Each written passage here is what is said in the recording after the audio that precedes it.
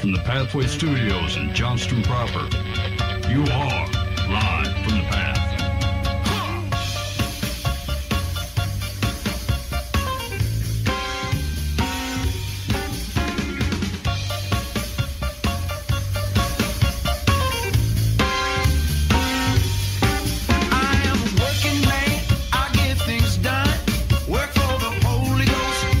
And you're listening to Live from the Path, coming from the Pathway Studios here in Johnston proper. Yeah. I was just coming in hot. Yeah, no, you do that. Okay. That's fantastic. Yeah, I thought it wasn't good. So here's what we got going on the show tonight. But Boova's in town. Hey! I think it's some sort of court summons or something. Yeah, like he had I always get in trouble. He request to appear or whatever. So Boova's in town for tonight. You're welcome, maybe. And then Dan, listen here. I'm gonna tell you something about Dan Hudson. Oh no! when you see him on the show and you watch him, you think that guy. He's hot. He's been like one, he's burning up the pixels, and two, like you would think that he's a man harvesting show content all week. You're like it's pouring out of him. Yeah, he vomits it like a sickness. Oh, yes, he just can't. He's got content poisoning. Now, you will be surprised to find out that Dan is more of a kind of wait and see what the room shakes out as, and then tread lightly. Right. Yeah, maybe jump in, maybe not. There's some prudence in it. But Dan was on fire this week. He got a number of articles I saw come across the old Facebook from Dan Hudson. So we're gonna now. Dan, do you have a favorite in here?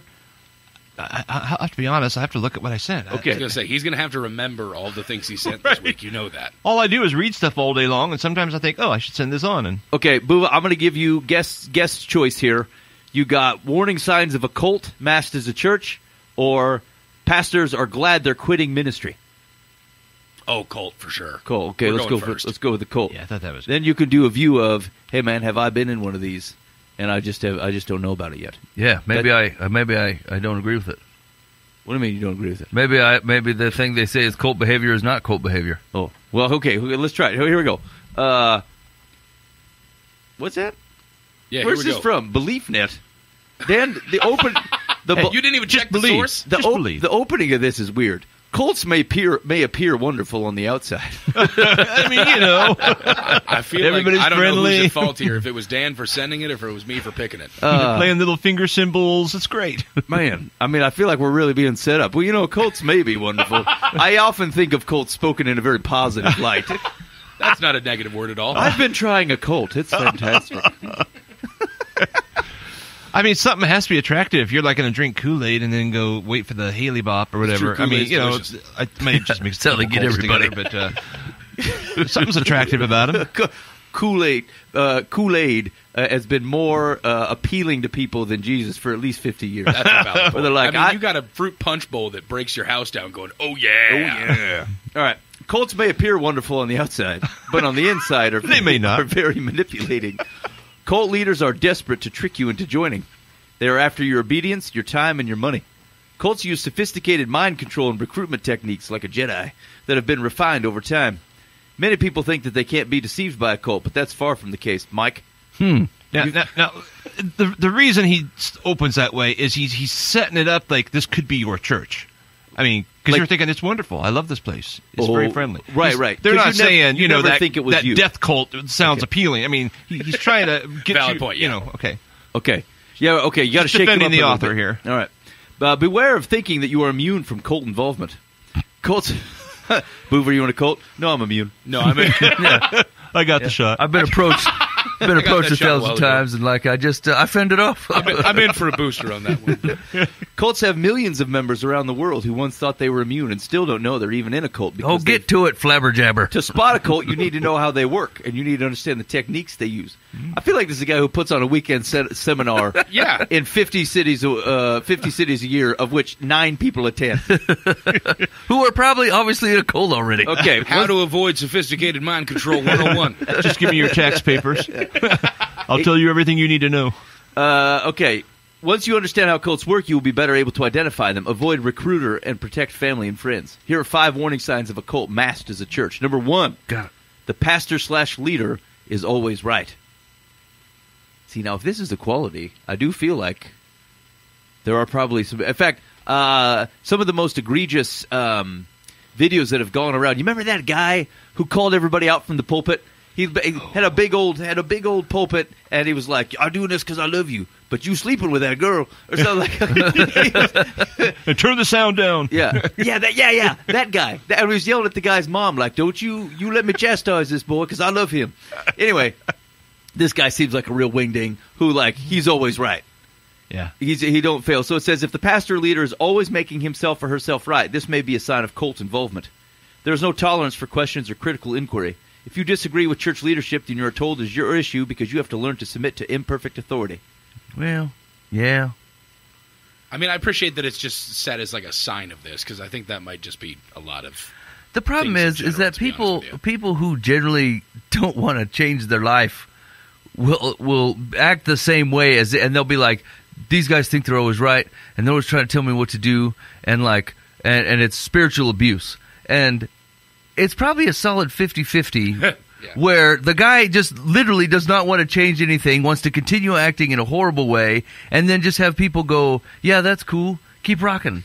You know, like the same guy will accuse leadership of being, over commanding or insisting they're always right. But like if you're insisting that Jesus is always right, and I agree with him as a person, then Jesus is right. And you're wrong, friend. You know, and so like different. I'm not saying that there's plenty of spiritual authority abuse that has gone around, but it is a pretty broad brush. Yeah. You know, just to say that leadership, if you disagree with leadership and they say, look, we have to stick to our principles on this thing, if they come from the Bible, then they should insist that we are going to stick on our principles on this thing. Yeah, we'll have to see how this case builds with the rest of the 4 signs there, because I think that's just a common thing that happens all the time, regardless of cult or not. Okay, so far I'm not sold. But it might contribute. But it's possible. Yeah, 20% in. We'll see. As soon as the tambourines show up, I'm totally moving over to the cult camp. Does that guy have 14 bracelets and a handpan? I think I'm out of here. He sewed a tambourine in his jeans leg. That's wild.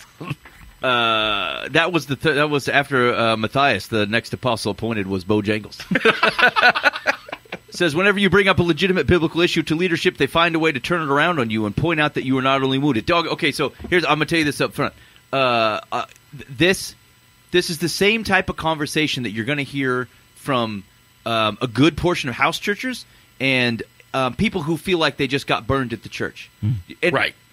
But half, at least, of those two crowds who are taking a whiz off the back deck onto the church are people who severely needed to listen to what people were saying. And so when they said, I really got a problem, I don't think we should allow Tristan and his wife in here because I heard that they were intimate before they got married. And you're like, no, you're wrong about this. The Lord is good. They're repenting and moving on with a good, wonderful life. And I really don't think they should. And so they left because the pastor's not biblical and their complaint wasn't heard. Their complaint wasn't heard because they were wrong. Yeah. And they refused to actually submit to their wrongness. And then they went and started their own organization that could set. They actually are becoming this. The critique is misplaced when the thing that you are upset about somewhere else you created in your own backyard to fix the problem. You didn't. You wanted someone to be right. You just wanted that to be you. Yeah, you weren't burned by the church or by God or anything like that. You just couldn't handle a spotlight being put back on you. And your crap and taking any kind of criticism. That wasn't you were the problem, not it. So I guess like the problem is this can be. It's like every dear life from the path. You know that there's another side of the equation that you're not getting, where you're like, I'm mistrustful that I'm getting a full story. And so I would say I will agree that this happens for one, but two, I'd have to hear it from like your best Jesus loving buddy to tell me that this is also someone who loves you enough to tell you that you're off your rocker. Yep. Before I would totally buy into some of that. All right, number 2, deception. A cult needs to recruit and operate using deception. Why? Because if people knew their true practices and beliefs beforehand, then they would not join. I'm looking at you, Sam's Club. A cult needs to hide the truth from you until they think you are ready to accept it. What is the truth, though? Hey, so think about this, though. A cult needs to hide the truth from you until they think you are ready to accept it. Now, I will be honest, I am particularly sensitive to this in modern church contexts where it doesn't feel like we know exactly when to transition people from milk to meat. Like if you're hey, they're guests, we want to make them comfortable. Right. I'm on that. And we want, but you want them. They're seeking Jesus, so they need to meet Jesus in the thing that they're seeking, right? And so I think there is a well-intentioned line that is difficult to try to make sure you don't put them off with the celebration to Zeus they don't know, but that you're not trying to trick them. Like, well, they've been here a year, now we can tell them. By the way, you have to give up all these things. Can you imagine if the woman at the well, like, she ran into Jesus, right? But instead of the interaction that he had with her, he said, "Here, have a cup of coffee and sit down. You're loved." And then that was it, right? That's where we left it. Yeah. There is a thing where, like, for people to meet Jesus, they actually have to be introduced to Jesus, you know? And, like, I get the milk part, and I get, like, I can't imagine that you want to open up on whatever, the Festival of Booze, you know, and really beat them up on it, you know? Or, you know, but honestly, we do tiptoe around letting them meet Jesus and let them be offended if they're going to be offended.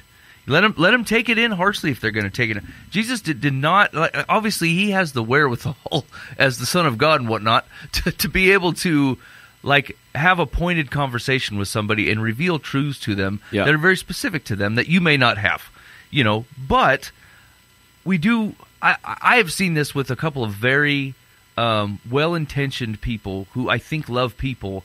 And their whole goal is to just be around others and to just love them like Jesus would love them. But, like, if you watched how Jesus loved people, he really hit them with true things. Right, he didn't pull punches. Right, like a good friend of his, Peter, he called him Satan. You know what I'm saying? And they'd been friends for a while, you know. And, like, seen him do some good stuff too. You know, like the Sons of Thunder, he'd made fun of. I mean, he was on it. And so, like, it just seems like, you know, if you're going to take. The love of Jesus is intentional and always truthful. And so sometimes, like, there is a such thing as omitting the truth until you feel like the time is right. I don't know. I'd be really checking in with Jesus about that stuff, like on how much you're going to withhold back for what reason. You know, like if you're talking about or traditional Jewish laws versus the Pentateuch, maybe we can hold off on getting in the weeds on that thing, right? But if we're talking about the things that Jesus talked about, you should probably have right at it. I don't know that that's what this article's talking about, though. No, I don't think so. But it jumped out at me. It's like what you're withholding. Yeah. I think it's more like, well, when you get to a certain level, you shave your head and wear a robe. You know, it's like, we're not going to tell you that the first week. We're going to wait till you get to level 4. Yeah, right. Now that you're a Topaz level member, we expect $10,000 yearly, and then you be an also apostle have to give giver us your second-born. We're not firstborners. We need second-born. But in the end, isn't that actually less dramatic than the fact that, like, hey, we surprise you and say, by the way, Jesus wants to be Lord over your whole life? You know what I'm saying? Like, the hair shaving thing, if someone put that on you, you'd be like, boy, that's kind of radical. But, like, I like my hair. There's just a caution that we withhold this notion of Jesus as Lord until someone's... Yeah. Like, ready? And so, like, I know it is right. I know that's what this wasn't getting at, but, like, I almost... It makes you think about how you couch information. What are you withholding so that people don't think that you're weird? Man, that's a valid point. Like, I've never hit that like that, though, because I feel like in any situation I find myself in, I err on the side of being soft in the beginning. And, like... pulling punches, and like if I meet you and you know, sin A, sin B, sin C, right? Doesn't really matter what it is, but like I'll go, I'm not going to bring them into the sin conversation because Jesus loves them, and why would they care about what their sin is until they know that sure. You know, this kind of stuff, right? Yep. But it also does make sense. Your point, like Jesus didn't pull those punches, like he hit that where it needed to be, and followed it up with love immediate. So I think that's the right distinction. And we talked about this, I want to say 4 or 5 shows back, when, like, what does it look like to actually, how do I evangelize? And, like, part of the deal was, like, you shouldn't have to be pulling punches because you shouldn't be going around throwing punches. That's fair, yeah. The notion is more like, it's more about what did I withhold? Right. And so, like, if it was the right time to do it, did I back away? Now, there's all kinds of times when this isn't the right time to do it. Just like, hey, do I expect you to wear your Jesus T-shirt and your end is near placard walking around your church building or your office building? No, because you wouldn't normally do that. But, like, if I would normally tell someone, boy, that's rough. I'm going to pray on that. Yeah. I'm going to do it at work. Right. Like, I'm not going to be genuine. I'm not going to pull. Yeah, that's right. There's a genuineness to it. And so I think there's a genuineness to a Sunday morning. There's a genuineness to anything that your church is doing to say, look, I'm not going to not be me in my relationship with Jesus in any given situation. But me being genuine in my walk with Jesus also doesn't mean that I just name drop Jesus at every opportunity, because that's not right. That's not normal. Ned Flanders is the weird way to go. Yeah. Okay. A cult will also have a slick, well-rehearsed public relations front, which hides what the group is really like. Yeah. The mission of the cult may look similar to a church. You will hear how they help the poor, support each other in community, emphasize peace, or save the environment. They will tell you how happy you will be in their group. Everyone in the cult always appears to be happy and enthusiastic, mainly because they've been told to act happy, and will get in trouble if they don't. So the city of Portland, Oregon is a cult? Yeah. Actually, I'm agree with that. Yeah. Everybody's happy, helps the poor, they recycle. Dogs have the same level of any citizenship as everyone else walking around. Mike, what's the if you had to give Portland a vibe, like, by color, like, what would it be? Sounds like a terrible question. On like a rainbow scale. Turquoise. It's very turquoisey in Portland. Yeah. Is turquoise on the rainbow? Okay. I don't know. Roy G. No, there's no T in there. Say, you're pretty. Roy G. Biffed. Yeah. Okay. Third, exclusivism. A normal religious organization would not have any trouble with you moving to another similar organization as long as you stayed in that same religion, because it's the belief system that matters, not membership in an organization.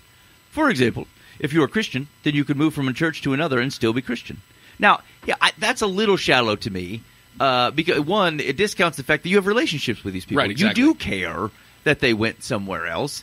There's also, like, sometimes it personally hurts, because it feels like it's a judgment upon you in some way or another for someone to go somewhere else. It's also what I think it's a loving question to go, where are you going and why? Yeah. Right? Like if you know someone who is proclaimed to follow Jesus, and they're church hopping every 2 years trying to find a place that is more toward their liking, they might be missing the whole point of the Jesus is Lord thing, and more like, I am Lord, suit these Sunday services to my taste, you know? And so, like, out of loving kindness, you go, what is it that you're looking for, you know? Yeah. I mean, if you got to go, you got to go. I totally get it. But, like, you've been to 3 churches in 6 years. What is it that you're after? You know, if you can, and maybe you won't find it here, whatever it is, but you should be able to tell somebody, say, look, God's got me going here. I don't know why. He did. And so we're moving. And that's cool. That's a completely understandable reason.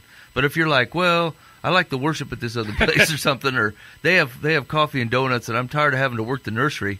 I mean, you know, maybe you should try to organize and fix the place that you're at before you're ready to kick the tires and leave. Yeah, it's less possession and it's more just loving relationship there. It's like, hey, I care about you. We've gotten to know each other over the last 6 months or whatever. Where are you going? Yeah. I think not, that's hey, fine. you can't leave here. And that's not like that's different. And that's not churches going, hey, I want to own you, or I want you to Right. be part of our cult, or like we need your numbers here. You know, sometimes it legit is just people going, look, I care about you. And, like, you have some actual things to do that Jesus has put you in charge of, and you seem to be bailing on it to be entertained better. Yeah. You know, with a fog machine. Yeah, It's we weird. care about why you're leaving. You're leaving because you've been here for 2 weeks and aren't an elder yet. Right. Yeah, right. You want some more authority. Maybe Right. these guys are just giving We it didn't out. make you head of nursery because one time you saved a baby from, like, grabbing a toy. Right. We got to have that guy back into children's ministry. You're in charge of everything. Great job. You're a deacon. Okay. Let's see here. So, blah, blah, blah, blah, blah. For example, okay, we already talked about that. It's not the belief system that decides your future, but it's the belief system in your membership with that particular group. The cult leaders will make you believe there's nowhere else that you can go and still be saved. And if you ever leave the one true church, then you're going to hell. This is a fear-based control mechanism designed to keep you in the cult. Have you ever seen churches that act this way? I mean, are these valid critiques? Are there churches out there doing this thing? It says, yeah. Yeah. It's happening. Definitely. Yeah, I think so. Okay. Next, cult fear and intimidation. Cult leadership is feared. To disagree with leadership is the same as disagreeing with God. The cult leaders will claim to have direct authority from God to control almost all aspects of your life. If the cult is not a religious group, then questioning the leaders or program will still be seen as a sing of rebellion and stupidity. Guilt is a tactic they will use to control you. This is hard. This is hard because you'll find some dudes or ladies, and like they will like they seem to have a spiritual authority, or God has told them something, and you've seen it, and you're like, okay. And you get worried about your own relationship with Christ and your own understanding of the Scriptures, and you're like, well, the Holy Spirit isn't like tapping on my shoulder telling me things, so maybe God's talking to me through this person. Mm-hmm. And then, in the wrong hands, they can totally use that for their own glory or power and not be using it for the service of Christ. Right, absolutely, yeah. The authority within the church body that you're a part of, like that does exist, but it is absolutely able to be abused, and many times and all over the world is. And so it's dangerous, and it's very viable that it's a problem. But so what's a way to combat against that, fellas? Right? Like if you feel like you're in a situation like that, what's a good biblical way to you feel like you're in a cult? No, when you feel like maybe you're under some spiritual authority that might be taking advantage of you or using it for their own gains. You got a leader in your church that it's no longer a God-given authority that they've got through that. They're abusing it. I don't know. What's a good way to double-check that action? Well, hopefully you have some solid Christian friends that you can bounce off of and say, just check me on this. Am I being overly sensitive, or is this what do you see in this? I think that'd be a legitimate conversation. Yeah, hopefully ones that don't go to that church who can look at it, right? Just taking the information as it stands, Mm-hmm. Well, I mean, there's obviously prayer in it too, honest, bare bones prayer to it, and figure out through there, hey, God, if you want to reveal to us that this is something that we are subject to in a way that is honoring and glorifying to you, and this is something that's real, make that known. If it's something that's not, same situation. If this is authority that you have not given, if this is authority that is being abused and we are under, make it known. Yeah, okay. You're going to push back, but you're going to do it. You're going to seek in humility. Yeah, absolutely. And again, I think this is where you got to be careful, somewhat to the example we were talking about earlier, which is you run the risk of just disagreeing with someone in some level of right. I don't even love the word authority, to be honest with you. Like someone who's got the responsibility for your leadership and responsibility for a group of folks. Yeah. And so you should be able to talk to them, and they should also react humbly. But people often do push back simply because they don't like to hear the fact that they're making choices that are outside of biblically what would be still direct. humans involved. Yeah. I have a young guy who's been attending our church, and coming from a background where it's a very controlling situation, where the pastor controls a lot of their lives, and to the point he's like, okay, I don't know that this is healthy and that it's good, and trying to figure out scripturally what to do and everything. So he'd been coming here for a while.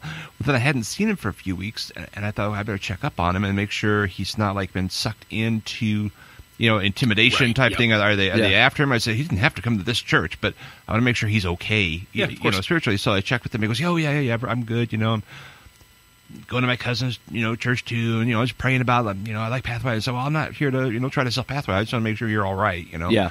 And because there can be intimidating, right. Fear mongering, is that the word?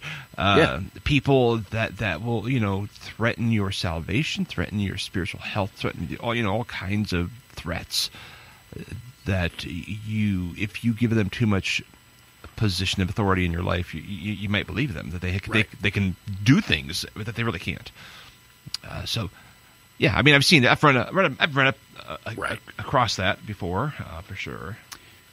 Yeah, and maybe as a feedback on. Well, here, let's finish the last one. There's no accountability for leadership. This happens when leaders only allows. I feel like this is written by a guy whose English is not the first language. Only allows those they know agree with them into leadership positions. It is biblical for a church to have elders in place, but they need to be mature elders, not puppets of the pastors. The elders are the buffer between the shepherd and the sheep. In fact, elders are the basis for the New Testament church, and as Paul planted churches, he appointed elders in every church. The Bible tells us Paul and Barnabas appointed elders for them in each church, and with prayer and fasting committed them to the Lord. It's imperative that your church has checks and balances. If your church leaders refuse to allow a mature elder board or council to be put in place, your church might be a cult. Ran into this through my in-laws actually recently. It was not a situation where they were appointing immature elders and stuff like that, but there was a connection, a network of churches where it was like insane nepotism. From the perspective of like, it would be one guy was kind of the top, and his wife was the treasurer, and his brother was the pastor at a sister church, and then his whole family was in charge of everything there. And then every time they do a new church plant or a youth pastor or worship pastor, it was insane the amount of people that were in this small family that were in charge of this whole network of churches. And it turned into like the head pastor guy was in some serious rough stuff with like a worship leader that was a younger gal. And it all came crumbling down because of that.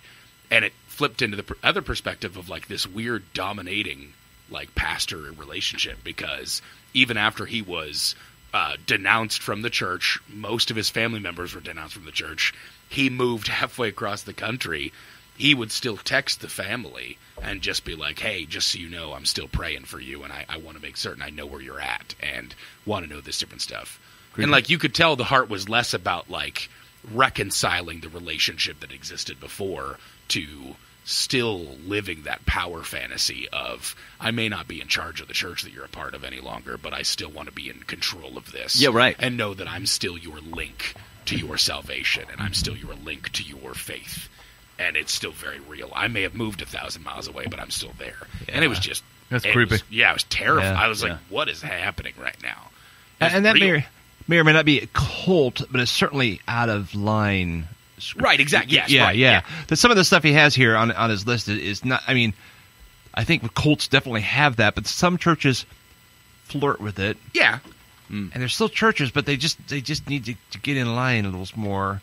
I think the identifier of whether or not you're a part of a cult isn't the most important piece there. Like, you probably know, to be honest with you, if you're a part of a cult. But that doesn't mean that there aren't things to take from this of warning signs in general for what kind of communities you're a part of. Not necessarily just the designation of, am I a part of a cult or not, but am I seeing irresponsible and dangerous relationships that are being developed in the community that I'm part of, and how can I be positive in the force of change towards that? Right. I mean, I've worked with a guy in a church setting where there was a lot of control going on, a lot of things going on behind the scenes that people didn't know. A lot of these things were happening. It wasn't a cult, but it was a corrupt leader for sure. Yeah, right. I mean, and the church crumbled because it was an unsolid foundation. So you have to kind of distinguish, and I think that's probably what the author's trying to get at is like, is your church doing cultish things? Yeah. Maybe I'm just putting that through my own filter. Some people are in actual legit cults, but the place may not be on fire, but there may be a couple warning signs. Yeah. Well, and I think it's probably in a grander scheme to look at it and go like, God is after submitted authority. Right, like he will be your authority, but it's voluntary to submit to that, right? And so, like, you find places that, like, churches that are like, hey, we need dudes to mow this place every Tuesday. You're going to submit to spiritual authority, and you're going to get mowing.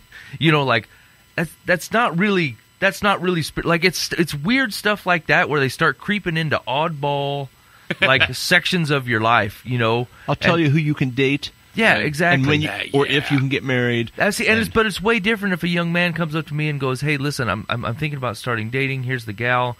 You know, what do you think?" Right. You know, that is, I'm submitting to a guy that's older than me or has some spiritual authority over me and says, "Hey, I could just use your advice here." Yeah, that's getting guidance. Yeah. That's guidance, and like and like everything when it comes to God is a free will donation.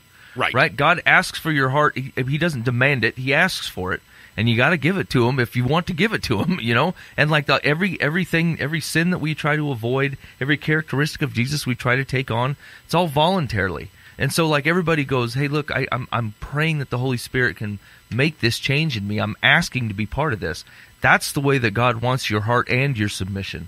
He doesn't put anybody in charge to take it by force from you. If you want to roll off the rails and act a fool, Jesus is going to come after you, but you can say no as many times as you want. Right. Yeah, maybe one of the prime takeaways then of like if I roll this up is like that difference between the responsibility and authority thing when it comes to how you think about leaders. Like if from a leadership perspective, you have any human acting like they own you, They own your time. They own your actions. That's where the lines are starting to be crossed. I have a very strong opinion on people who I feel like I have the responsibility to care for, but I do not have. They don't answer to me. Mm-hmm. They answer to Jesus. Right. And because I'm not worth answering to. And if you don't recognize your own humanity in that, it doesn't mean that, as a responsible party, you don't have hard conversations. It doesn't mean that you don't speak very clearly to them and say, look, and with the confidence that the Lord has given you to be the person who says these types of things, and who God works through in that particular way. But when it starts to be that there's a sense of control as opposed to them humble serving you, even in ways you don't like, that I'd be cautious of that, whatever else around you is the cold or not, because then you risk following a person who is leading you closer to them as opposed to closer to Jesus. And sometimes they don't even intend for it to get askew like that. But I think that's one of the major risks of – we've talked about putting pastors in bad positions with some of the way that the church is just set up to do with the various roles. But you also put the pastor in rough positions to have to be a face, to have to be someone who is motivating an organization as opposed to someone who's just humbly serving that organization. Right. What we're asking out of it puts them in a rough spot, and it puts them at risk. And I think we have to be cautious. And so not all that's intentional manipulation. Some of it, a guy just thinks, this is my responsibility, and the only way they know how to get behavior the way they want it is to try to assert some false level of control. But people they'll always get away from that. Your kids will get away from that. Even as a parent, you can only assert. I have my oldest daughter. I just know it's been at least a few years. What am I going to say? Can I possibly force her to do something? What am I going to do? Right. She can run. She can she can probably evade me. What am I going to grab her and you're going to clean this room? Honestly, if she does not do it willingly, there's not a ton of repercussions. Your toolbox here. ain't that high. Right. And the options that you might be able to use, you would never use. They're inappropriate. And so it's that kind of thing where it's a sign of a bad leader when you're reaching for those types of toolkits. Mm-hmm. Yeah. That stuff. And so I'd be cautious about that. And it's one of the and maybe also it'd be one of the things to be praying for your pastor about. It's hard. I think it's hard. I think you do have to be intentional about protecting that kind of thing, because just like a parent, where it's easy to go, look, I'm the parent, you do what I want. Sometimes it's easier just to go, look, I'm the pastor, and you guys can't date. You need to listen to me. Yeah, you're going to chase them from your church, and then you're going to chase them from Jesus, because they think you're the guy that knows, and they don't like what you're talking about. And not just because they don't like it, but it gives them a bad impression of Jesus. That's why God was always upset with the Israelites. They can make their own choices, but they're shaming God's name in their behavior, and that's why God's irritated with them. That's why he goes to the length he does to do the justice to try to bring him back to right representation of him into the world. And I think that's an important takeaway too, is from that last bit you said about praying for your pastors. Is it's important to understand that whatever I appreciate the distinction between responsibility and authority there. The responsibility that they feel being the pastor of your community. It's a difficult act to balance, because it is exactly that. You're not trying to bring the hammer of conviction of the Holy Spirit. It's not your hammer to swing. But at the same point in time, do you still have love and compassion and kindness for the people that are in your flock, or whatever you want to call it, and hope the best for them and want them to have a relationship with Jesus? And deifying your pastor in your community is never the right answer. But also the other line of it is realizing that they're human, and prayer for them and the relationship that they have with God and the relationships that they have to walk that thin line from time to time, or probably at all times, is an important thing for you to recognize as a person in that community. Yep. All right. Cult identified. Hey, maybe you're in a cult. You want to talk to us about it. You can call the Live from the Path Bob Eisenhower complaint line. That's 515-517? Hold on, I forgot it. Yeah, 515-517-0085. That's 515-517-0085, the Live from the Path Bob Eisenhower complaint line. You can let us know. Now, here's the deal. I'm half joking. I know some of you come from rough backgrounds, especially as kids. Your parents are involved in weird stuff, and you don't know about it until you get older, and you're looking around and you're going, something not right about this. Yeah. And thank the Lord for the Holy Spirit and John Wycliffe and all the other people who made sure that you had an English Bible available to you so that you can read it every once in a while. You found it at the hotel. See, even the Gideons are in on this thing, and you took a read of it, and you go, now wait a minute. Were the Gideons a cult? I don't think I know what the Gideons are, to be honest with you. No. They're overzealous sometimes. Yeah. But they're excitable. Yeah. They're excitable. They're not folks. a cult, they're just excitable. But they want me to join them and give them money. I'm like, I'm going to tell you this. Like, I bet there are untold number of stories of someone in a hotel room for random reasons, doing whatever, who picks up a scripture and looks around and goes, I never thought of that. And sometimes, even in the situation that we're talking about, where you wouldn't even know that the things you're doing or that your parents did were not normal. In fact, that's one of the great shocks that I think that happens, and you got to be careful with kids, is that you bring them up in such a way that once they leave your house or your direct influence, they start seeing a whole bunch of stuff in the world. It blows up. And then it causes them to think, like, well, I didn't even know about this. Maybe my parents don't know about this. Maybe the people at my church don't know about this. And it starts to kind of make them think that what their foundation was built on wasn't a right representation of the world. One of my great cautions to high schoolish, college-age kids is that, like, once you start leaving some of your comfortable confines and getting out to a view of the world, like, how you see the world should always deepen. But if it flips, if it completely changes, you were sold a different bill of goods. Like, I would be very I went to when I was in college, like, I noticed this very thing, is that there's a set of things that I believed, and then you go start meeting a bunch of different people from a bunch of different places, and, like, no joke, 90% of my life was different than maybe what I'd seen growing up. And it causes you to think that the thing you grew up with was a very small thing, and that the real world is like this. And it can easily confuse you into going, well, then maybe I throw out the small thing, and this is what the whole world is. But, like, that isn't how it is. I think kids and parents, like, we have to reckon with a deepening world. So, like, as an example, one of the this is relevant to a lot of the things that cause cultural rubs. Is like, how many times have you sat and you grew up in a church environment? There's no gay folk there at your church because they don't feel welcome, they don't feel comfortable, they don't like the teaching, whatever, multiple reasons. And so, like, you go 20 years, you never met someone who thinks that way or believes that thing. And then you walk out into the world, you start going to different places, and you just start meeting folk who believe different things than you, feel a different way.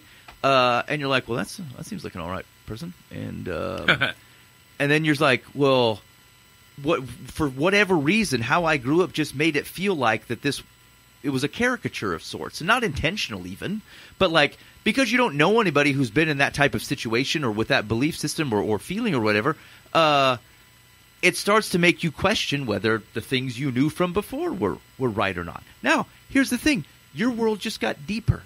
You have to reckon with a world where here's the things you were taught, here's the things you believe, here's the things you feel like God, like, saw that God is communicating, and then it got deeper. Because there's a person in front of you in a situation that you're not familiar with, that you never had a chance to think through and even thought through at all when you were younger. Deeper. It doesn't mean the thing you knew already isn't true. It means how that applies to the world, how it looks like to be a person who believes this thing and interacts with a deepening world. Like, it means that your world got deeper. But, like, I've met and dealt with people who they ran into that thing and they turned around and go, you know what? Then everything I knew from before must have been garbage. Mm-hmm. It's all gone. And you just flipped it. Now, I'm going to tell you that whatever new world you think you just interacted with, it's shallow. Because you have to reckon with all the stuff that you saw when you were growing up. All the things that were true, the Holy Spirit moving in people's lives, the differences in the situations you're in, the love and service of the church. Like, you can't just throw that out and go, well, here's the brand new reality. Your world got deeper, and it's a maturing adult thing to have to reckon with a deepening world and asking Jesus for help in that. And so I think we just have to be cautious about how we think about those types of things and, like, what we are preparing our kids for. It doesn't mean you dunk them in whatever cesspool you can find and go, well, see, the world's deep, son. Right. Like, but it does mean that we have to be careful about recognizing how deep the world gets and helping people deal with the depth of the world, as opposed to setting someone up to completely dismiss what their foundation was, because there's a whole unfamiliar world out there that has doesn't seem to have a relevance to what they grew up with. I think that's something that as I get closer to, like, the possibility of being a father happening anytime, soon, that terrifies me. Is I honestly don't know what that truthfully looks like in parenting, of doing everything you can to raise your children in the love and understanding of Christ and the presence of the Holy Spirit and glorifying the Father as you can. And then there being a point when, not to say you had total control up until the time they turned 18 and then you just go bye, but you can't save them from the world. Dan's turned a couple out into the world and well, that's what I'm saying. I did my best. It worries me from that perspective. Is what is that? How do I even know that my fathering of my children is going to be anything but me just doing my best to not fail at everything and screw them up less than I was screwed up? I feel like I hear that all the time when it comes to being a parent is, you just do your best to not screw them up as much as you were screwed up. I want to do better than that, man. Yeah, I would say that is the legit output of the kids in my youth group. Yeah, that's exactly what that looks like. Way to go, parent. Right, and I want more than that. Yeah. And that scares the crap out of me because I don't want to turn out a little bit better than me. Yeah. I want them to know who God is, and that scares the crap out of me. So there had to have been that moment for you, Dan, when kids go off to college or whatever, when you're just right now, I no longer am able to shape it the way I used to. Right. And part of doing this, I think, successfully, they still have to catch it. So it's not like you do it this and it's going to work. Yeah. But I had to keep an eye on what you were saying. There's the wider world. There's stuff out there. There is a world that I'm not personally exposing them to, but I know either they have been or will be. Yeah. It's there, so it's not like they can escape the realities of what's out there. So while trying to protect their innocence as a parent, you would introduce the fact that is out there in a way that was understandable, relatable to their age, without doing some of the stuff that some of the schools are doing these days. You surround that with prayer. That's that's the cliche answer, but it's man, I prayed a lot. Now I'm praying for our grandchild, than whatever influence I have there. But yeah, it's frightening thinking you're sending them out into this world where there is an enemy who wants to devour them, and in a world where many are in full process of being devoured, right. And saying, how do you build that character that says, yeah, the whole world's going this way. I always related it to what if you were a child of Noah? Somehow they made it on the boat when literally none of their friends were living like them. Right. There wasn't you're right. Everybody is doing it differently. Right. So just pretend I'm Noah and you're my child. So that multiple times. Oh, man. And so that was just in the back of their mind that just because all the cool people are doing whatever, maybe they're wrong, and I didn't grade them. I didn't slam them or anything. I just just follow the scripture. Keep your eye on God. Yeah. I think I've been a witness to I don't even know how to say it, the bubble popping. Yeah. I've seen the spiritual bubble that was created around a child for years and years and years of protection and well-meaning protection from I'm trying to keep you from the filth of this world. Pop, and then it's just oh, that's a rush. I can't even imagine that. I went to public school and I had plenty of run-ins with the world before I turned 18 and all that stuff. I can't imagine being one that didn't. And it's crazy to me. But it's the tightrope, I guess, between trying to figure out how to protect them, but then also how to, I hate the word expose, but educate them. I like that word deepen keeps getting into because it is a reality. It's not just a faceless fact. Right. What they're running into is the world. And this is where I think actually you're seeing a lot of people from a reformed background who are either leaving the faith or turning what you would call very progressive. Yeah. It's because you spend all your time in books and you got very firm understanding of I submit to God, I submit to spouse, and I do the thing, and I'm a sinner, and everybody knows I'm a sinner. We all agree we're all sinners here. And then it just you start meeting people, right. and you will love people. God has put it in you to love people, and so you're going to start making relationships with folks, that come from different backgrounds and different situations, and it's going to start opening your eyes. You're like, this isn't. Everybody was a cartoon to you, right? Like when you grew up in a Christian situation where like all those other things are like so easily like they have the twisty mustaches and we don't. Mm-hmm. Jesus people no mustache, everyone else mustache, and then you're like, well, these people have the same problems I have. And that person had a rough background from the parents, and I sympathize with that. And it looks like that person got burned by the church, like legit. Something in a church caused that person to be all burned up. And so you start going, I feel like I missed something. Mm-hmm. Like I got given the pamphlet with all the good news, and I never read the underlying contract. Right. And so then what you start doing is you start giving up stuff, but like here's the thing, Jesus gets in your craw and he won't leave. And so you start hanging on to little sinews, but you're like, but there has to be room for dealing with these situations that I don't think were included.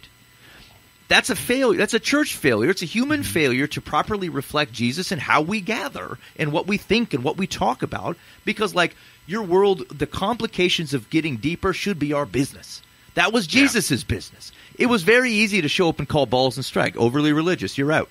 You'll take rescue. You know that you need it. Hands up, you're in. Like, very easy he could do that. But what is he doing? Like, you look at these different groups of people, he's reaching for the deep. He's the deeper well man. He's going around and finding, here's what it looks like to get rid of the basics things and start the complication of the lady at the well, the complication of the woman caught in adultery in John 8, like the complication of the religious folks who don't know quite what to do with them. I'm blanking the guy who comes in the middle of the night.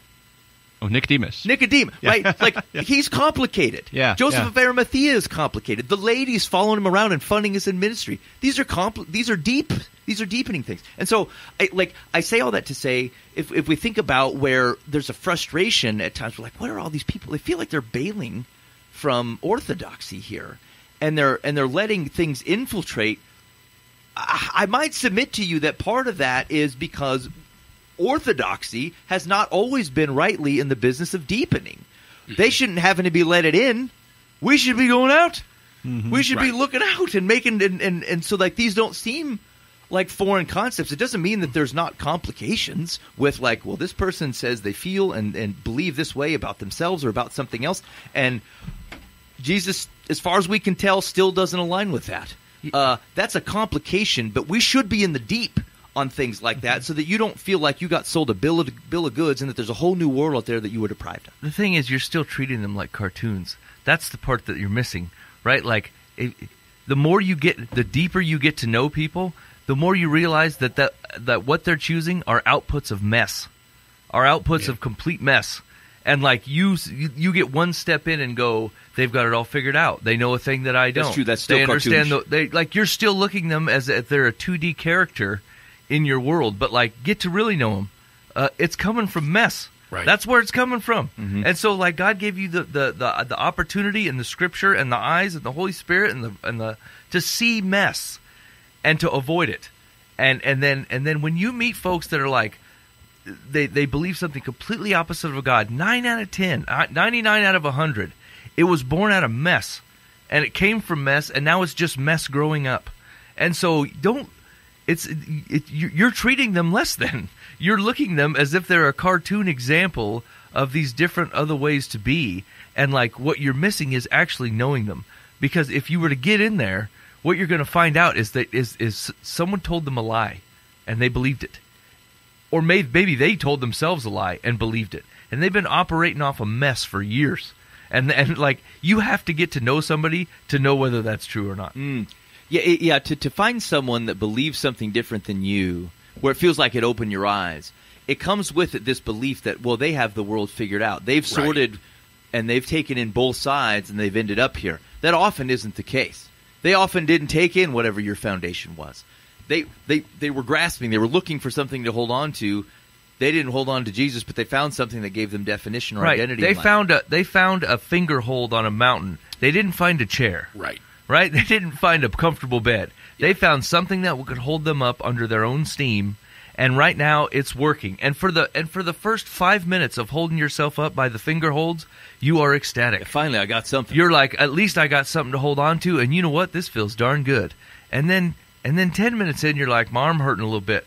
And 15 minutes in, the bird come flying by pecking at you. Now you got an itch, and you're like, you know what? This isn't holding very well.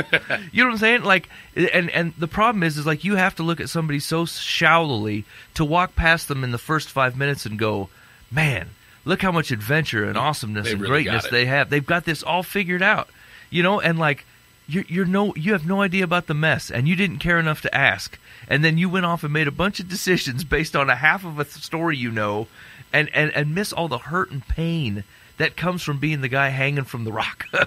You know, like I'm just saying, like you don't actually love people like I'm talking to Christian folks that are struggling with cultural things that you feel like are like Christianity is not handling well, or we're not loving towards, and like I'm with you.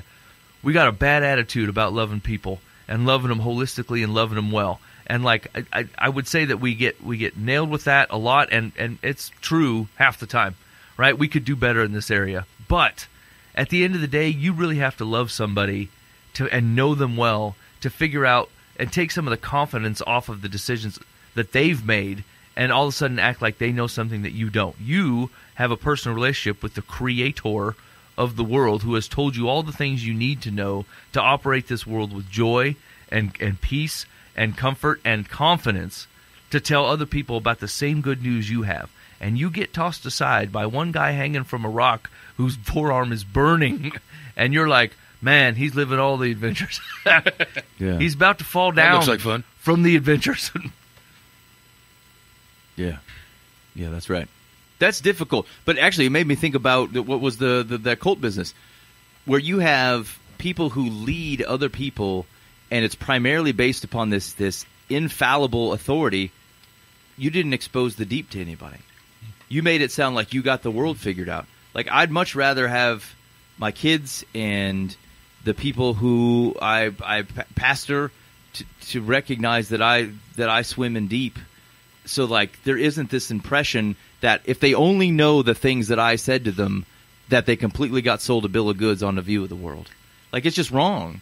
And it gives the wrong perception of how the world works. And like, if what you believe totally changes because you met someone in a situation that you never contemplated, then like, we're not jumping on the trampoline of faith here. Like, you just put a poster up on the wall and stared at it. And like, I think we have to give it some room to breathe. And if we think good news changes the world, good news still turns the world upside down positively for the kingdom, then it should be out there walking around and doing work and not fear any situation that might occur. There's no personal environment or personal situation or background that could come to me and go like, well, you know what? Maybe Jesus isn't the Lord.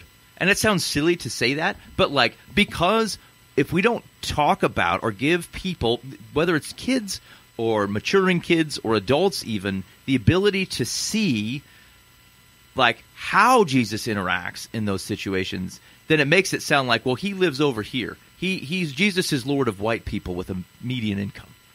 Okay, false. Jesus is Lord everywhere. Where are we restricting that so that message doesn't come through well? And where do we need to make sure that we've not bound it in ways that it ought not be bound?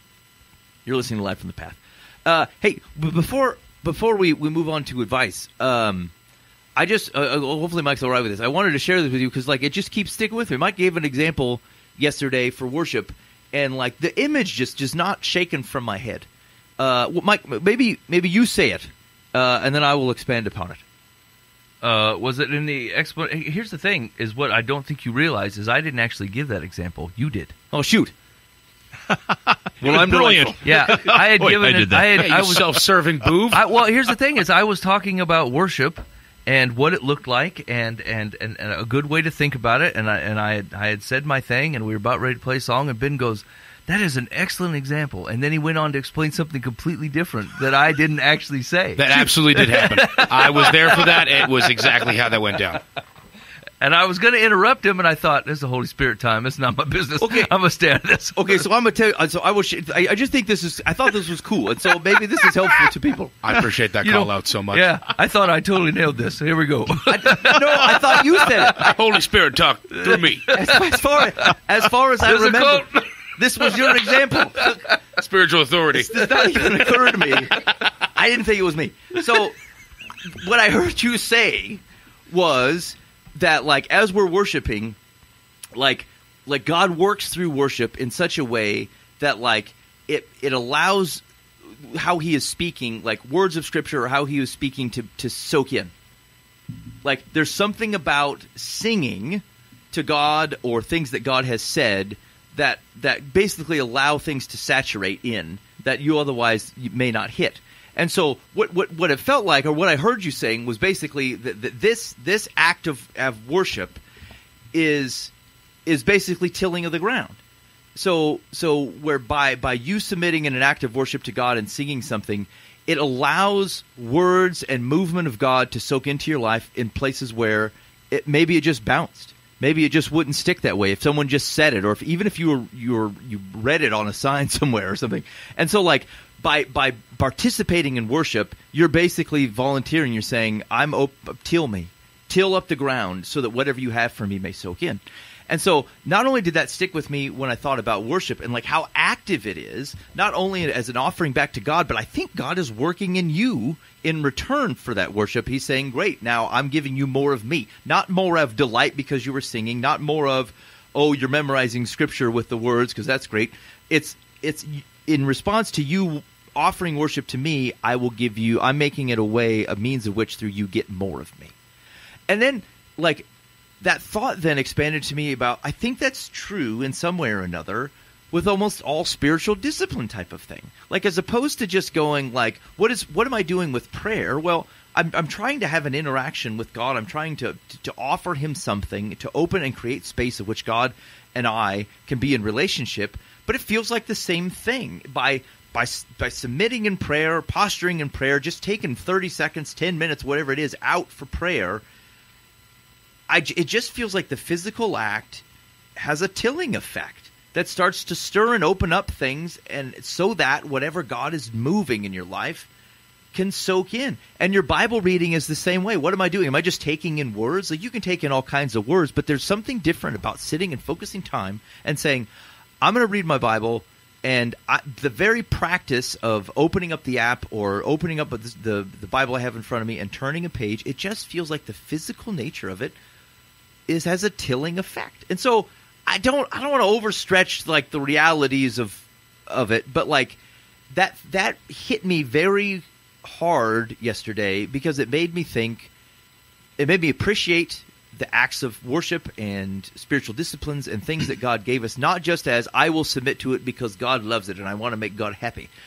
I think there's something in there that says, in reaction to do these things that God called me to do, it almost creates like I'm going to use an elevated word here, but, like, it's almost an anointed moment. Like, there's something about doing that thing that then creates fresh ground for God to work with, whereas if someone was just talking scripture as you walk by them, it might bounce. Does that make sense? Do you think part of it is because you're using both your left and right brain at the same time, and it's just firing things that, I mean, not to discount the Holy Spirit in it. No, the Holy Spirit had nothing to do with this. It's more of a physiological response. No, that's not what I'm saying. I'm just saying, that all works together. I mean, sometimes God gives us tools because he knows how we work. Yeah. You're unlocking something that you purely by emotion wouldn't get and purely by logic wouldn't get. Right. But you're melding them together and going, it's a combination of emotion, logic, spirit, physical.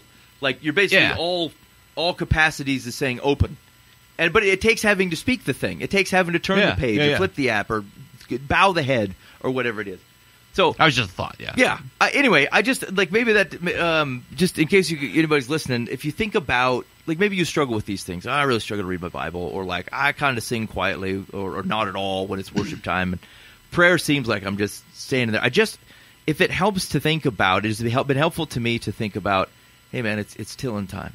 By doing this thing, by dedicating this moment or these moments to God in singing and worship or reading my Bible or praying, it has the effect of breaking down barriers that I might be having to hearing and interacting with God for whatever he may have for me. And I like tilling soil so that seeds can fall through and not just bounce off me, my protective shell of life that just lets things kind of not soak in. that image just stuck with me. So that maybe, since Mike didn't intend to say it, maybe that was just for me alone. But whatever, in case it's helpful for anybody, it's still sticking with me like 24 hours later. Yeah, I actually went back and watched the video. I'm like, did I say something like that? Just make sure the Holy Spirit didn't take over me and I was yabbering without me knowing about it. And so I said something completely different. Ben's like, that's a great example. Yeah, tilling the field. I'll have you know that I thought you said that. Like, I know you didn't say those exact words, but like that was the picture. Mike, your comment about agriculture really made me think about tilling fields, and I really appreciate that. Anyway, I was glad to have been a part of it, I guess.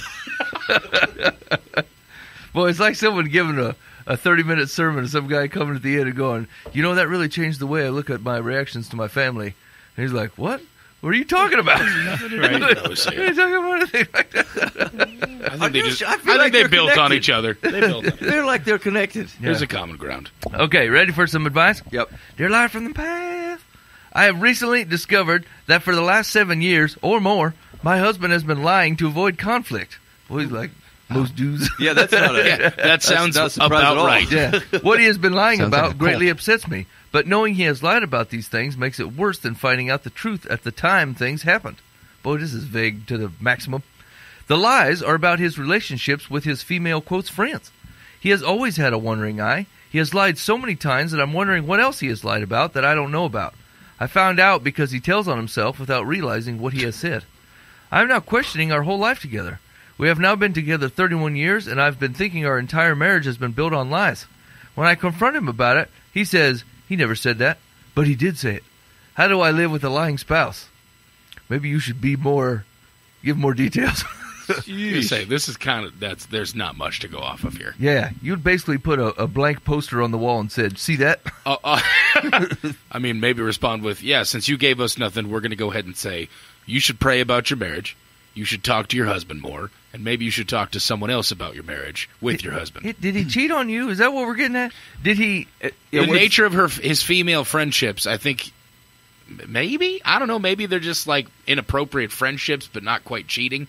I mean, if there's a distinction. If I'm questioning our whole life together, and I'm thinking our entire marriage has been built on lies, if you've now found out that he has cheated on you, then yes, your entire marriage has been built on lies. Yeah, there's no if and or but about that. So That's I feel what's like happened. she doesn't actually know that.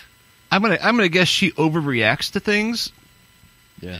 And that's he's used to that, so rather than have her overreact to whatever, did you put mustard on your burger? No, I did not. And there's yellow dripping off of it, he just doesn't tell the truth. Yeah, the statement of he tells on himself conflict without realizing it sounds incredibly like, I think I know what he's saying. Yeah, but maybe his eye wanders, but there's a big difference in your eye wandering and having an affair. Right. I'm not saying it's okay to have a wandering eye. But I'm just saying that maybe she's overreacting. Maybe. Maybe. Write us another letter. Yeah. Here's the deal. We take repeats. We'd like to give good advice that is based on solid scriptural understanding and overall love for people.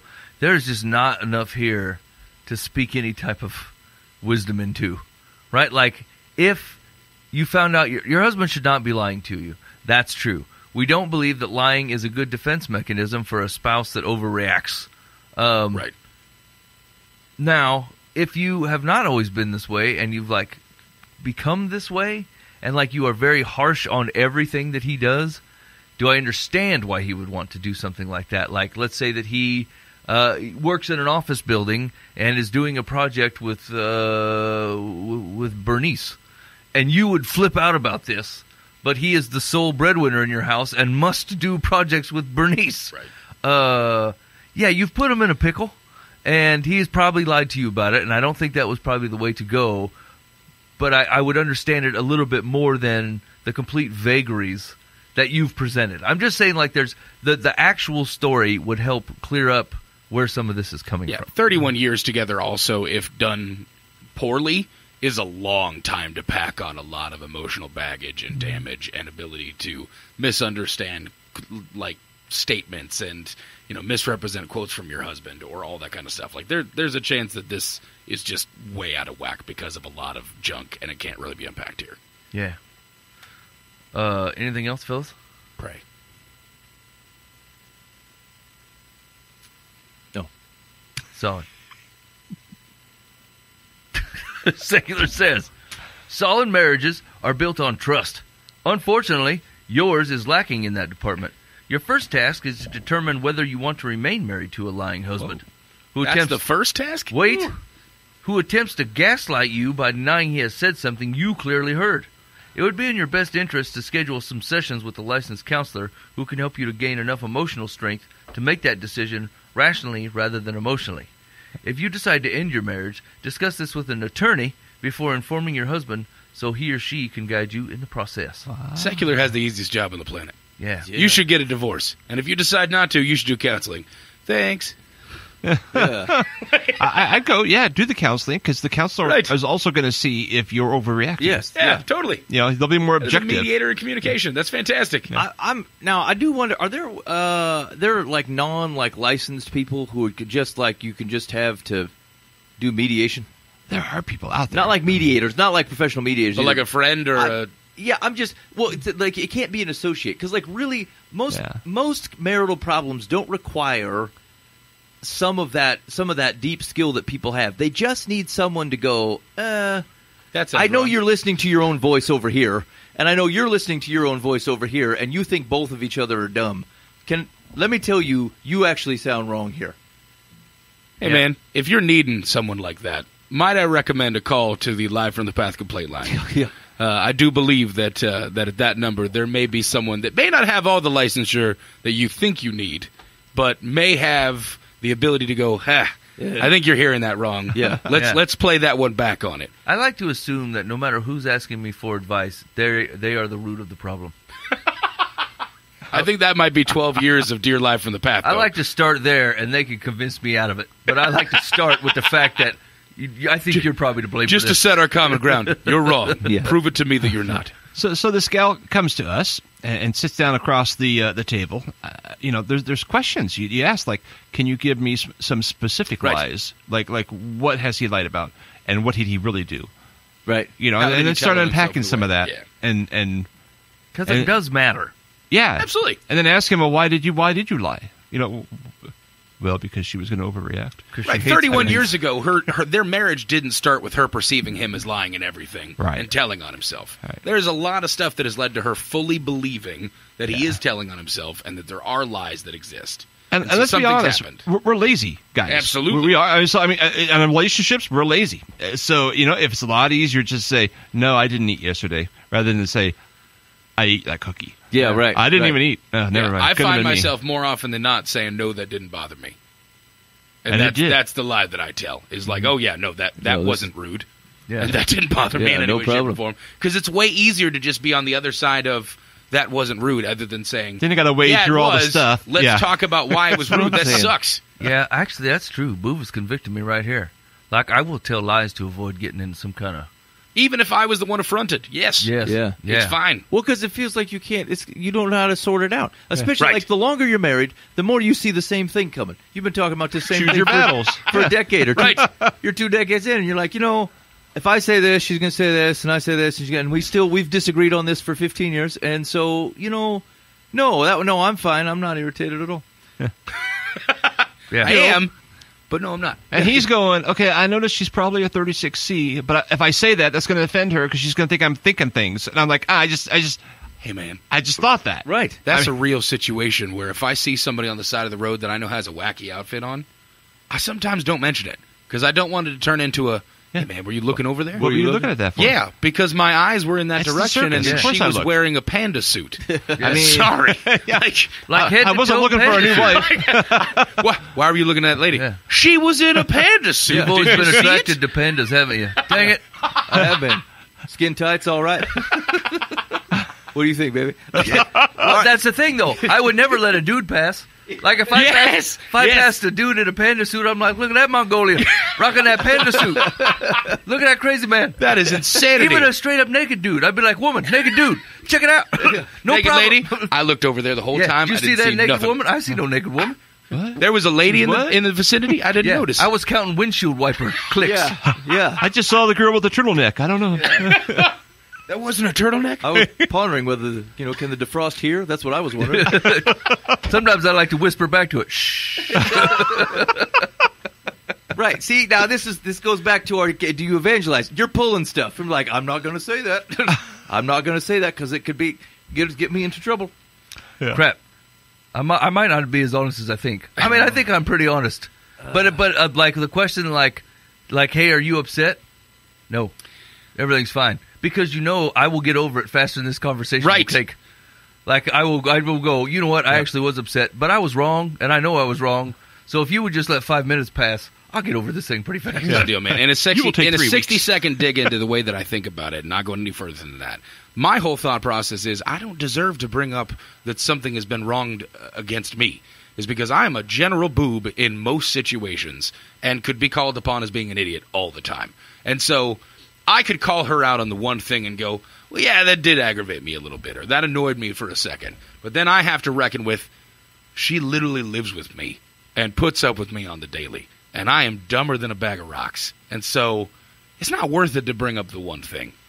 I'm not worth that thought. And so that's where I run into it. So I don't know if it's me trying to avoid honesty or me just trying to judge myself way too harshly. I don't know. There might be a combination. Well, I think there is, just think about it, their general position towards the advice is that, like, I think at its core, I would look at it and say, I'm wrong in here somewhere. Even if I've been offended, I'm probably overly reacting. Like, is it worth saying something?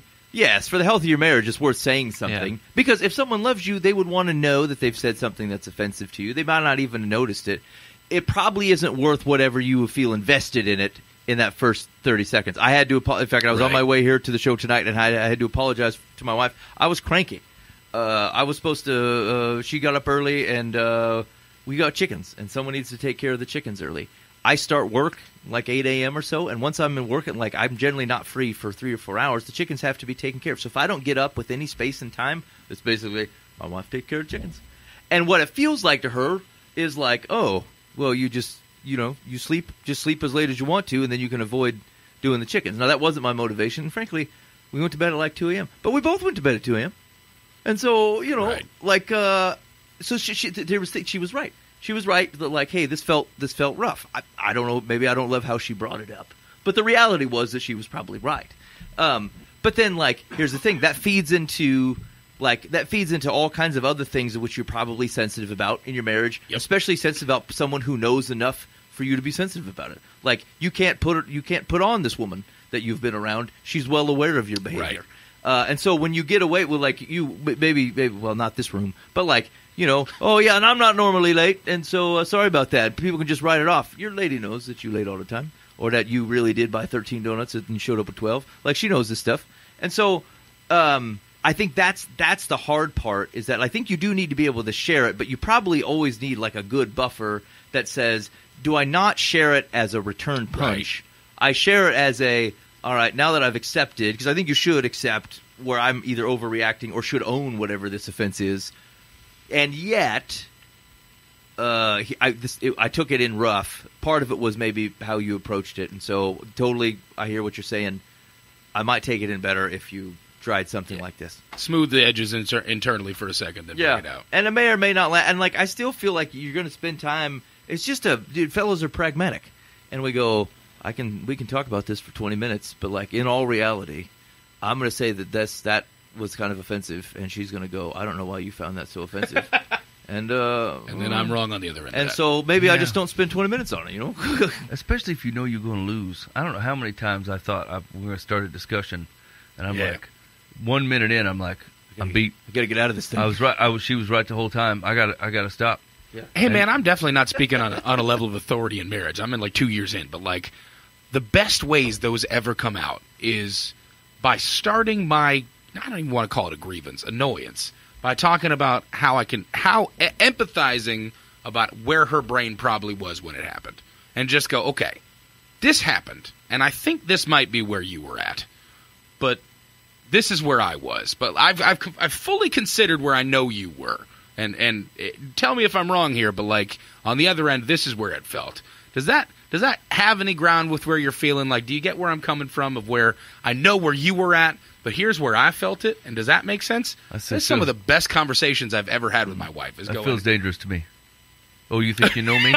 See, you don't know me at all. And I have grace. I was thinking it's like close to being there. No, and here's the deal. I have grace in this because I married an angel on earth, and that woman gets my brain more than anyone ever has in my entire life. And she goes, okay, that's nowhere near where I was at, actually. Thanks for trying. I appreciate that you attempted to get where I'm at, but let me tell you where I was at. But it wasn't really an attempt, was it? It was showered in you and you only. And here's why. Well, she knows my heart on it well enough. And this is why I'm saying in some situations, I'm certainly not a practitioner of this at all times and can talk on authority. I really think it's probably a good way to bring things up. I've never tried that route. I've just gone with the accusatory. Yeah. I was really good at that the first 6 months because anytime I did bring it up, I was like, oh, yeah, I got some beef. Like, my wife isn't perfect after all. All right, babe, here's where I was at. But now I'm into it a little bit more, and I'm just like, okay. I know that wasn't meant to be this way. How was it meant to be? And how did I take it? Well, I mean, if I bring it up from that perspective, that's not like me jabbing at her. That's me going, okay, your heart was here, and I know it was because I know you. I married you. I know your mind. I know your heart. This is where I was. There was some shaky ground in there. In Boobery Land, where I live. Actually, I will tell you, though, I think that is one of the risks in longer, like the longer you're married, like you have to give your spouse the freedom to change, to be different. Like one of the risks that you run is you're 15 years, I don't know how long I've been married, 16 years, 17, something like that. And like, there's probably, if my wife says something, especially something that might be offensive to me, right. like I know in the back of my mind, I'm like, yeah, this is what she's after. This is what she thinks. Now, it's probably, maybe it's something we've been talking about for a long time. I've been trying to say, look, here, that's not, you shouldn't think that way. That's not really true, or blah, blah, blah. But like, I don't give her any motivation to change if I don't give her the space to change, by not just assuming that that's what she's doing. And so, like, sometimes couples that have been married for a while, they're hair trigger because again, you see a conversation about 7 steps ahead, and you're like, I know where this is going. But here's played the this thing. chess game before. Because, like, well, I know this person, and we've gone down this path before. But legit, like, you can't. How could I change? What motivation is there for me to grow from the last 150 conversations we had about this and try to react differently if you're going to tag me with it anyway? Yeah. You know what I'm saying? So, like, unfortunately, fellas, I think we probably can't bail on those conversations because you can't actually either have change or witness it if you presume that whatever, even if you've had that same thing 100 times.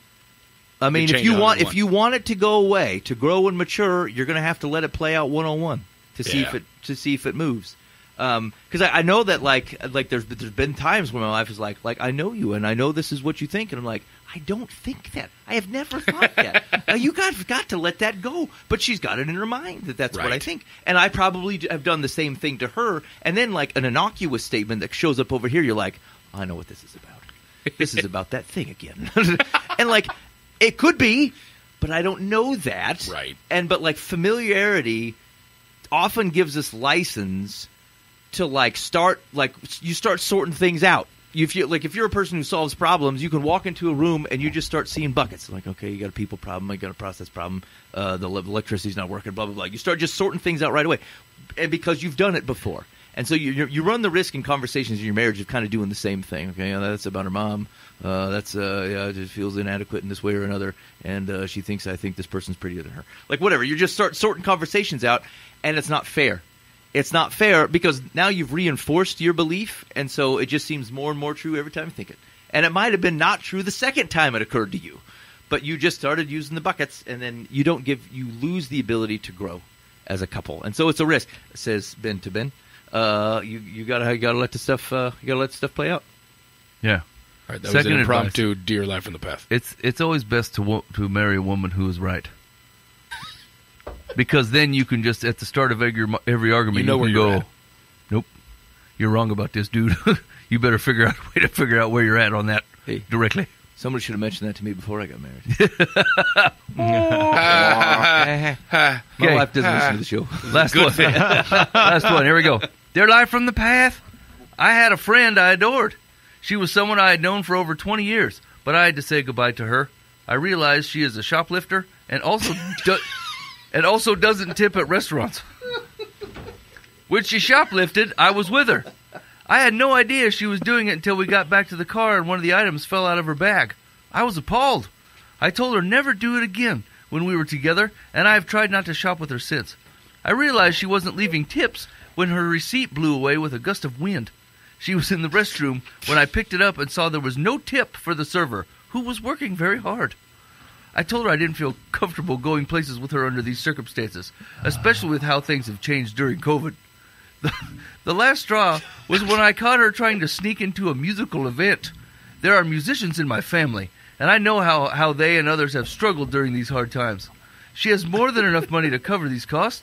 I don't understand why she does it. The problem is I feel guilty. Should I reach out and suggest we do things that don't involve music, restaurants, or shopping? Maybe we can just go for walks and talk. I miss our friendship. You're going to find out she doesn't recycle. Okay. Who are you, Nelson Mandela? I'm going to go ahead and go out on a limb here and say you're probably one of those people that I have to love, but I don't think I'm going to like, and I'm going to be real honest about that. Also, I don't write the tip on my own receipt. That's what I was thinking. You don't know what she wrote on I the write original. the tip, on theirs only. The merchant right, copy. I write the tip on the receipt that goes to them so that they know what to take. Yeah. Not the one I take away, because maybe I just don't have that level of commandment of my finances that I'm not keeping the $3 tip I put on my donut today. This is a woman who still keeps the check register after writing one at the Walmart. Yeah. Still writes the stuff in the back. So no. You do that, Dan? No. No, okay. You did. You kind of did a and I thought, well, shoot, maybe Dan writes checks to Walmart. Okay. No. One of my best friends took advantage of the fact that I was in a wheelchair for a while, and I found out that he was using my wheelchair to steal stuff from places we were going to. What? And I found that out by setting off the alarm at an FYE at the mall because he had snuck Ozzy Osbourne's discography into my wheelchair. Yeah. And then I set off the alarm and then flew through the rest of the mall. And he is one of my best friends to this day. Wait, did you evaded? Like you ran? I evaded the stands of the security guards I booked it out of that mall in my wheelchair. I was You quick. didn't say, oh gosh, I have something I haven't paid for. Maybe I should go back in and give it back to them? I was 16 at the time. You just wondering. The turbos on it. I put the turbos on it because what I thought at the time is that he walking out with me had stolen something. Not that I was the one who had the So at best, the contraband. You're an accomplice. Yes, at best, worst, I'm an accomplice. You're part of the crime. Without a doubt, part of the crime. And now that I you think wonder about why you've been called to appear. it. And I'm here. I've tried to amend my ways. I'm here so that I can own up to that FYE purchase FYE or Englinger. non-purchase. You're weird. I think this is a situation where you're looking for a reason to hate on people. You're probably paranoid about yourself. Now hold on a minute. Let me 20 years of friendship. Let's take these. Talk it through. Let's take these things separately. Let's say you were going out with a friend of yours and they're constantly shoplifting while they're with you. What is the right reaction? However, but that doesn't seem like the situation here. She's saying that she caught her once, and 20 years of friendship is broken because of it. I think the implication is that she caught her once. She doesn't feel comfortable going places with her under these circumstances, especially with how things have changed during COVID. Okay, I thought shoplifting was a problem pre-COVID. I was wrong. The opportunity for shoplifting has really either increased or decreased based on the COVID. I actually think it's harder. There's not as many people out in the place. I think she's saying economically you should tip your servers because of COVID. This that's was where pre-server discussion. No, I think that's where the COVID conversation comes in, is because she's saying with the economic craziness, you should tip your servers. I caught her trying or to not steal from musicians. I caught her trying to sneak into a musical event. Like you were working security there? Or I you have were there several- with her and she tried to bolt the gate? Or I have You didn't several say, hey, musicians Martha, in my did you family. buy a ticket? Yeah, right. I mean, you were there together. And Right. You're waiting in line to go, and she just starts scaling the fence. yeah. It's weird. I'm picturing these people like 75 years old. But Right. Maybe they're not. I don't trust any of this. I don't trust any of this person's breakdown of what's happening. All of it is told in such a comedic fashion that I can't. 20 years of friendship, I caught her one time and said, never again. Right? I mean, she 40. Oh, I suppose. Let's say you met her when you were 5. She could be 25, or she could be 40. Either way, She could be many ages. This is a besides Seinfeld 19. episode, isn't it? Now, hold on. You didn't answer my question, though. You go out you're going out with a friend, and that friend is constantly shoplifting while you're out. What do you do? hey man, put that back. and they say, "No, I'm not gonna." I put would, this in your wheelchair. If it was an actual situation where the person has been, I've talked to them multiple times, and they're just straight up klepto and will not stop. Yeah. I think there's a level where you can go, I don't think I'm going to hang out with you or go to retail stores anymore. Yeah. Like, we can't go to the Walmart together anymore because I've seen you steal that same floor mat 4 times, Karen. Yeah. I still got one for the back of the minivan to go. Help me get the double. I watched you steal my birthday present this year. I can't do it anymore. Yeah, okay, so she, if that was the background, she might be justified in saying, look, I'm not going out. Yes. I'm not going out with you. We can only go for walks at the park where I find out that I don't appreciate how you treat the recycling situation. Okay, now, server tipping. One, she doesn't know whether she tips or not. She's taken a weird piece of evidence. Right. But secondly... are you Dutch treating the meal, or is she covering the whole bill? It's Dutch treat. I don't care. Just over-tip to make up for her cheapness. Yeah, would you spy on your other person's tip and then, like, overdo it? I always ask, how much are you putting on that thing? $3. $3? Crap. Yeah. All right, You're I'll real put... wingding. You Yeah. cheap giraffe. 6 more. I'll cover 7. Yeah, I will tip more if I assume the person I'm with is cheap, and they're not tipping well. Yeah. I've Being done cheap that. over there, Jim? If you can Yes, do I it, am. just Okay. tip some more regardless anyway. But. So that the cheap tip thing, like, that's a different problem. It's not a default character. Some people are just skin flitting. There ain't nothing you can do about it. Some people are just skin. That's not that's not a room to part company. Like, we're done being friends because you don't like to throw a tip. I mean, they get paid or whatever. I mean, I ain't going to argue about this. I'll give them $8, you give them 3, whatever. We're good to go. I'm trying to imagine the upbringing of this person that has brought up 3 issues with this 20-year-long friend that are all basically financially based. It is stealing stuff, it is not tipping enough, and it is shysting musicians. And so I'm wondering if the friend was just brought up in a cheapo life, which is flat out how some people are, and you were brought up some straight up, like, you know, Martha's Vineyard life where everything was in excess and everyone should always get what they're paid. Yeah. Sometimes you just got cheapos in your life. I mean, that's a real perverse dichotomy you've presented. Of course Like, it is. one This is says, Dear Live from the Path. What is John Kerry over here in his private jet all the time versus it might be okay to steal because you were poor. Like those. Are I the never two said options. I never said you're giving a pass on stealing. I'm just saying it's a weird thing that these 3 things you've brought up after 20 years of friendship, which all technically so far have only said you've seen once of each 3, and now you're in a place where I miss my friend. And I'm ready to abandon. I thought your friend died at the beginning of this, but it just turns out you don't like the way they tip. You're sick of them stealing around you, which you've only said you've seen once. And they snuck into a music festival, which we are still not sure about the premise of. Now, hold on. No, hold on. We didn't take box 3.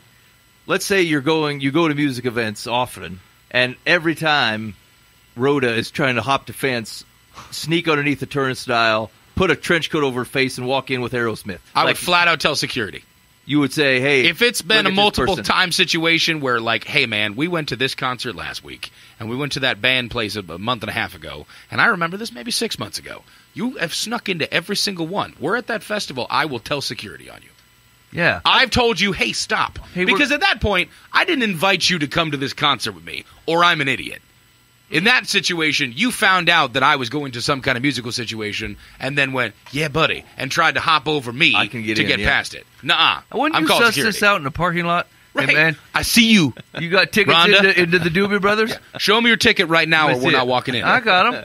They're in my purse. We'll get them out at the gate. Nah, we ain't getting them out no gate. Right. I don't believe you for nothing. When she shows up with her Grand Funk for free T-shirt, you're like, I don't think this is going to go how I expected. Why are you wearing that Subo outfit? Hey, I see your button that says I never pay for band merch. I don't like what you're doing. So, well, I mean, couldn't you solve this problem less aggressively? Couldn't you just say, look, Yes. you're allowed, dude, I'll totally go shopping with you. If you steal something, I will make a scene and make sure everyone knows you Right. stole it. Yes, exactly. Yeah, no, totally. You can come to this show with you. If I see you try to get in for free, I will totally rat you out. If you still want to come under those terms, go ahead. And if you've been like legitimate friends for 20 years where it feels like a passing of a friend when you stop hanging out with them, you are definitely in a place where you can look them in the face and go, I will call the cops if I watch you walk out of here with anything. Yeah. Right. This is an insult to me as a paying customer. Yeah, You understand? right. I pay $45 to get to this festival, and you hopped a gate.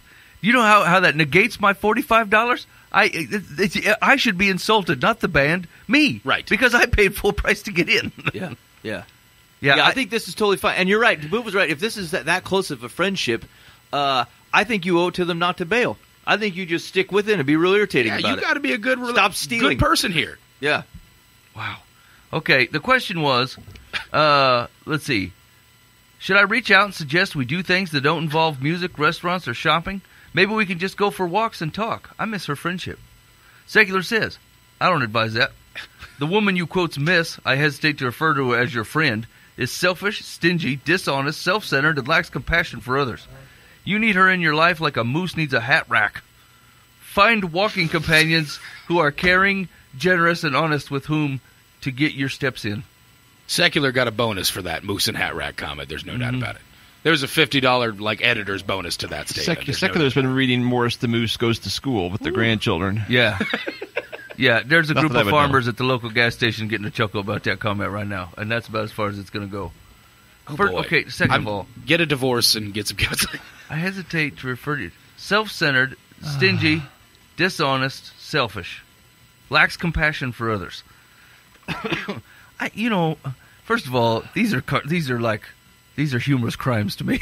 That's unfortunate. I mean, these are not like drug peddling felonies. You didn't find out they stabbed their husband 15 years ago. Yeah, right. Yeah. I mean, you put an almond joy in your purse, you hop the gate to Aerosmith, and you feel like people got to earn their tip, and then you ain't seen it yet, so you got to stick with nothing. Well, I think before you pursue this relationship, make sure they're paying for their Netflix. Make sure that these are real. They're paying every penny of the taxes. That never taking a pen from work. Yeah, right. What are you not evaluating? Look at their W-2 versus what you know they have, and you will never speak to this person again. Yeah, donated $3,000 to Goodwill. You did not. I was at Goodwill. You stole stuff from that Goodwill. What do you think those socks are worth? Rhonda, I saw you walk out with that scarf. I know what you did. I was the only one who paid at that register, and you came out with a new hat. I know what happened. It sounds like you're maturing past your friend, and so it's probably time to cut it. But if you really miss their friendship, I don't know. The fact that you have to decide the venue to keep them from committing crimes, it's ridiculous. She can't have any friends. All of her friends are going to have flaws. Yeah. So wait, can you think of a situation of which you said, "Look, I still like this person. They're my friend, but I'm not willing to go do this thing with them." Any alcoholic friend I have. Right. Absolutely. Yeah. I'm not going drinking. Hey, Joe, with I know Steve. you get tanked every time you're around a bottle of anything. So guess what we're not going to do? We're not going to go to I'll go see a movie with you, but I'm going to sniff your drink. Where do you take someone who steals all the time? You take them to a field. That's right. You take them to the middle of a field that has no crops in it because there's a chance they're going to get some corn out of the deal. And they're going to try to sneak in. Or you walk in. Is there a gate? You walk in the gate and they're hopping the fence. Yeah. Ethel, there's no pay here. There's no cover. I just wanted to be certain. I totally did. I know. Anybody playing a guitar in here? Yeah, or like an RV dealership. You're like, good luck, DB Cooper. You ain't getting out of here for nothing. Let's see if you can steal something from here. You can get a seat cover out of one of those. I'll pay for it. That might even be funny. Hey man, yeah. As my friend, don't ask me to go to a Chinese buffet. I'll appreciate that, but this is ridiculous. Yeah. All right, hey, you've been listening live from the Bath. Thanks for hanging out with us tonight. We really do appreciate it. If you have anything for us, any feedback, any questions, any common bits of wisdom, we've not done Secular for Solomon for quite a while, so hopefully we'll hit that up on the next show. But you can hook up with us on the Live from the Path. Bob Eisenhower complaint line, that's 515-517-0085. That's call or text. In fact, do text. You could call, but I don't think you've ever answered a single one of my calls. I think the text, I can tell it's you. Your number shows up. All right, dot point. And your face. I don't know how you did that. He's made a rendering of himself out of ASCII characters. I know that's Boova. I once drew a turtle with those characters at the bottom of my email signature work. I got more compliments on that than any work I've legitimately done in the company. Funny enough, they paid me for 2 hours worth of effort doing that. I'm spacing stuff around, putting little parentheses in together so it look like a turtle. I really have to reckon with that statement now. Are you talking about keyboard symbols? Yeah. For some reason, I thought you said CSI Miami characters. And I thought, Boova put himself in as Horatio Sands. So it made that... Yes. I knew if you saw Horatio, you would think of me. What is that noise? That's the opening to the Who's. I don't think the he Who makes song, the noise, though. CSI Miami. Yeah, that's right. That's right on. That's wrong. All right. Anyway, we're going to cut you loose. Be faithful to means. God will handle the ends. You've been listening to Live from the Past.